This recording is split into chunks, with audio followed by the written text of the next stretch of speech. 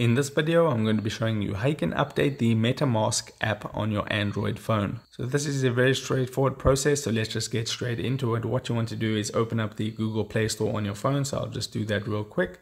Then in the search bar at the top, you just want to type Metamask and then hit search. That will bring you to the Metamask page and you can tap on it, and it's not installed on this phone for some reason, but if there is an update available, it's going to say update instead of install. Then what you want to do is just tap on update and then it'll download the update and install it for you automatically. Then you can tap on open once again when it's finished and then use the Metamask app. Now if you don't want to go in manually every single time and update the Metamask app, what you can do is tap on back button twice. Then you want to tap on your profile icon at the top right hand corner, and then you want to tap on settings at the bottom. From here you want to tap on network preferences and then auto update apps. From here I suggest that you select the over Wi-Fi only option.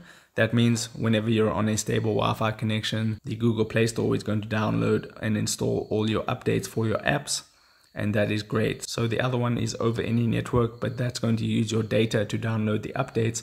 So if you want to just download the updates for free, essentially, select over Wi-Fi only, and then every single time there's an update, it will automatically update for you, including the Metamask app. So if this video helped you out, don't forget to drop a like on this video and subscribe for more, and I'll see you in the next video. Take care.